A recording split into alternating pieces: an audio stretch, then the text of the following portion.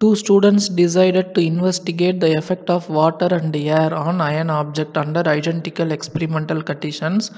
They measured the mass of each object before placing it partially immersed in 10 ml of water. ஆக்சுவலாக வந்து பார்த்திங்கன்னா ரெண்டு student என்ன பண்ணுறாங்க, ஒரு ஸ்டூடெண்ட் வந்து நெயில் எடுத்துக்கிறாங்க, இன்னொரு ஸ்டூடெண்ட் வந்து தின் பிளேட் எடுத்துக்கிறாங்க. அவங்க வந்து வாட்டர் கூட அயன் எப்படி ரியாக்ட் ஆகுது அப்படின்னு பார்க்குறதுக்கு முன்னாடி அதோட வெயிட் வந்து மெஷர் பண்ணியிருக்காங்க. நெயில் வந்து 3 கிராம் இருக்குது, தின் பிளேட் வந்து பார்த்திங்கன்னா 6 கிராம் இருக்குது. அதுக்கப்புறம் என்ன பண்ணுறாங்கன்னா ஆஃப்டர் ஃபியூ டேஸ் அதை என்ன பண்ணுறாங்க, நெய்லையும் இந்த தின் பிளேட்டையும் தண்ணியில் பார்ஷியலாக இம்மர்ஸ் பண்ணி வச்சுருக்காங்க. அதுக்கப்புறம் எடுத்து ட்ரை பண்ணி தேர் மாசஸ் வேர் மெஷர்ட், அதோட மாஸ் வந்து மெஷர் பண்ணியிருக்காங்க.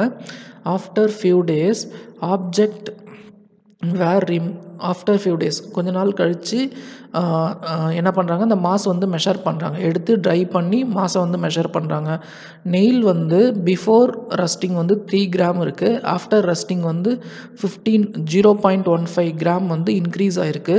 தின் பிளேட் வந்து 6 கிராம் இருக்குது, அதை எடுத்து பார்க்கும்போது 0.33 கிராம் வந்து இன்க்ரீஸ் ஆகிருக்கு. ஆக்சுவலாக வந்து இதில் ரஸ்டிங் வந்து அதிகமாக இருக்குது. ஏன் ரஸ்டிங் அதிகமாக இருக்குன்னா நெயிலோட சர்ஃபேஸ் வந்து பார்த்திங்கன்னா ரொம்ப கம்மியாக இருக்கும். ஓகேங்களா, நெயில் தின் பிளேட் இது கம்பேர் பண்ணிங்கன்னா பிளேட்டோடைய சர்ஃபேஸ் வந்து அதிகமாக இருக்கும். அப்போ இதில் ரஸ்டிங் வந்து அதிகமாக ஃபார்ம் ஆகிருக்கும். ஓகேங்களா, அதனால தான் அங்கே மாஸ் வந்து அதிகமாக இருக்க மாதிரி நமக்கு தெரியுது, அதிகமாக இருக்குது. ஸோ ஃபஸ்ட்டு கொஷின் என்ன கேட்டிருக்காங்கன்னா, what might be the reason for varied observations. ஏன் வந்து அப்சர்வேஷன் வேரி ஆகுது, இதில் 0.15 தான் வருது, இதில் 0.33 தான் வருது, ஏன் வந்து இந்த வேரியேஷன் வருது. ஓகேங்களா, ஸோ ரெண்டு இதுலேயுமே வந்து ரஸ்டிங் அக்கர் ஆகிருக்கு. ஆனால் வந்து பார்த்திங்க அப்படின்னா பியோடைய சர்ஃபேஸ் வந்து பார்த்திங்கன்னா அதிகமாக இருக்கிறதால அதோடைய மாஸ் வந்து கொஞ்சம் அதிகமாக இன்க்ரீஸ் ஆகிருக்கு. ஓகேங்களா, ஸோ இதுக்கு என்ன ஆன்சர் எழுதணும் அப்படின்னா rusting occurs in both A and B. A கேஸ்லேயும் B கேஸ்லேயும் rusting occur ஆகிருக்கு. Rusting occurs in both A and B, so there is a increase in mass. So அதனால தான் மாஸ் வந்து இன்க்ரீஸ் ஆகிருக்கு. இது first point. Rusting occurs in both A and B, so there is increase in mass. ஓகேங்களா, so அதனால் வந்து mass வந்து increase ஆகிருக்கு. செகண்ட் ரீசன் என்ன எழுதணும் அப்படின்னா as the surface area of B is more, பியோட சர்ஃபேஸ் ஏரியா அதிகமாக இருக்கிறதால இட் எக்ஸ்டெண்ட் மோர் ரஸ்டிங். ஓகேங்களா, as surface area of B is more it extend more rusting. So பியோடைய surface area அதிகமாக இருக்கிறதால அதில் ரஸ்டிங் வந்து அதிகமாக இருக்கும். ஓகேங்களா, surface area of B is more, so it extend more rusting. B question பாருங்க, in another setup students coated iron nails with zinc metal. ஒரு student என்ன பண்ணுறான், அயன் நெயிலில் ஜிங்க் மெட்டலை வந்து கோட் பண்ணிடுறான். Iron nails coated with zinc prevent rusting, அது வந்து rusting ஆகல. they also observed that zinc initially act as a physical barrier, அது வந்து physical barrier-ஆகவும் ஆக்ட் ஆகுது. But an extra advantages of using zinc is that continuous to prevent rusting even if the layer of zinc is damaged. So ஒரு iron மேலே நம்ம zinc coating பண்ணும்போது rusting வந்து prevent ஆகும். Even ஜிங்கே remove ஆனாலும் அந்த rusting வந்து ஃபார்ம் ஆகுது. ஏன் அப்படின்னா அந்த லேயர் வந்து பார்த்திங்கன்னா ஜிங்க் லேயர் ஆக்சிஜன் கூட ரியாக்ட் ஆகி ஜிங்க் ஆக்சைட் ஃபார்ம் ஆகும்.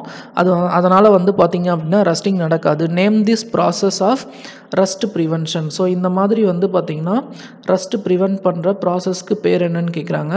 ஸோ இந்த மாதிரி ஜிங்க் கோட்டிங் போட்டு இது பண்ணுறது வந்து பார்த்திங்கன்னா கேல்வனைசேஷன். ஓகேங்களா, ஸோ இந்த ப்ராசஸ் வந்து galvanisation. Give other 2 methods to prevent rusting. So இதுக்கு இன்னொரு 2 மெத்தட் கேட்குறாங்க. So oiling, கிரீஸிங், painting, alloying.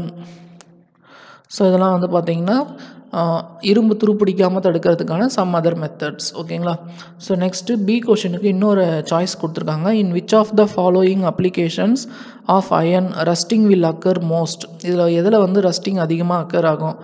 Iron bucket எலக்ட்ரோபிளேட்டட் with zinc. So எலக்ட்ரோபிளேட்டட்னா அது மேலே கோட்டிங் பண்ணியிருக்காங்க, ஜிங்க்கு கோட்டிங் பண்ணியிருக்காங்க, அப்போ இது கண்டிப்பாக துரு பிடிக்காது. Electricity cables having iron wires covered with அலுமினியம்மால் cover ஆகிருக்கு. அப்போ அதுவும் வந்து பார்த்திங்கன்னா துருப்பிடிக்காது. Iron hinges on gate.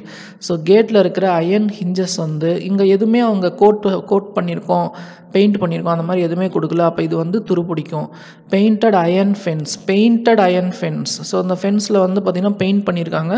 அப்போ இதுவும் வந்து பார்த்திங்கன்னா துருப்பிடிக்காது. ஓகேங்களா? ஸோ அப்போ துருப்பிடிக்கிறது வந்து பார்த்திங்கன்னா சி. ஓகேங்களா?